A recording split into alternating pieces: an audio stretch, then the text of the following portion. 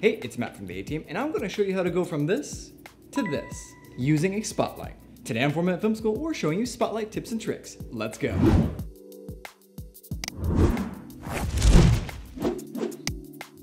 Spotlights have been one of the most common lighting tools for years now. You can find spotlights in all shapes and sizes. Traditionally, they've been tungsten lights, but lately LED spotlights have become more and more common.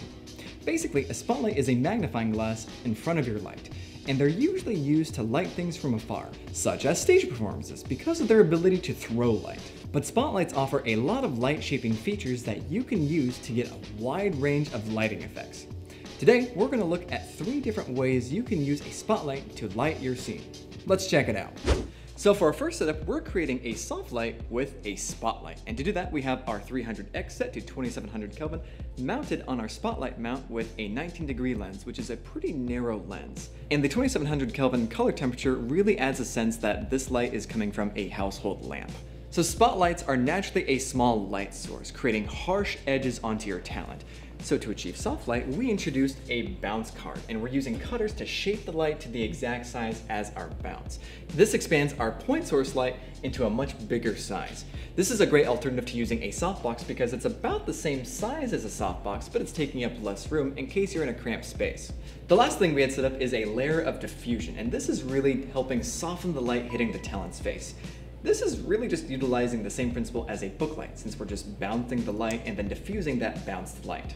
So for our second light, we have the 300D Mark II with the Mini Dome 2 to act as our rim light for our talent. For this light, we also added CTO to act as another household lamp off camera. For our third light, we have the Aputure MC set to a warmer color temperature to act as a practical within our scene. This really just helps establish that all of our lights are supposed to be lit by household lamps. So for our last light, we have another 300D Mark II pointed at our background to spread the light and make it an even bigger light source. We also diffuse the light to avoid any hot spots. One thing to note is this light is daylight balanced, which means it creates some nice visual color contrast within our scene. So let's take a look at that first setup put together.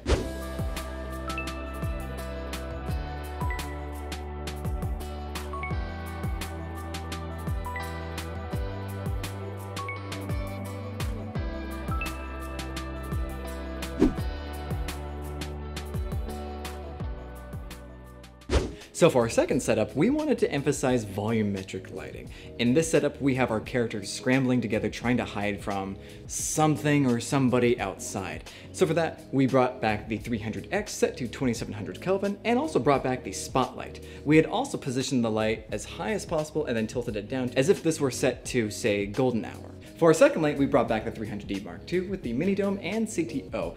This light's sole purpose is to mimic a similar type of light coming from our spotlight, except a lot softer.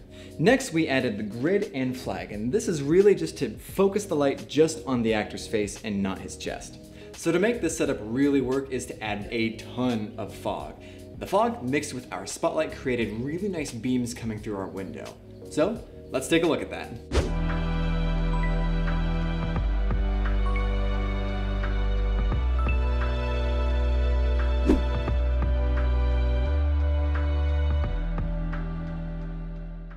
So for our last setup, we have our character looking out a window bird watching. In this scenario, his house is surrounded by green fields, maybe trees, a bunch of nature. So to achieve this look, we added the 300X once again, set to 5500 Kelvin for a more daylight appearance. We really wanted to add texture to the scene, so we added a gobo with the tree texture to really add some dynamic shapes on the character's face. Next, we have the 300D Mark II with the mini light dome with a greenish yellowish gel layered on top, just to emphasize light bouncing around maybe trees or grass. For our third light, we added another 300D Mark II with a similar green gel being diffused and bounced, and this is really just to fill the background with a very similar light to our key light. Our last light is an Aputure MC set to a greener bluish tint, and all this is doing is highlighting the tree, adding some visual intrigue. So let's take a look at that last setup put together.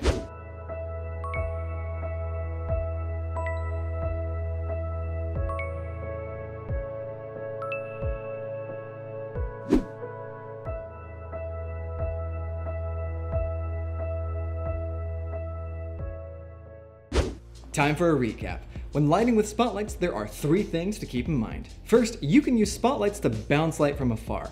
Don't let the hard light of the spotlight limit you. By bouncing light, you can create a nice soft light in hard to reach places. Second, use haze to accentuate the hard light. By adding haze in your scene, the hard light created by the spotlights becomes more visible and creates visual interest in your scene. Third, use gobos to add texture to the lighting. Many spotlights can be used with gobos to create shapes in your lights. These can create unique designs to the actor's face or in the scene itself. Comment question of the week: how would you light a scene only using spotlights? Comment below with your setups for a chance to win an Aputure M9. Also, while you're there, make sure you hit that like button and subscribe for more tutorials. I've been Matt with the A-Team. Thanks for watching 4-Minute Film School, and happy shooting!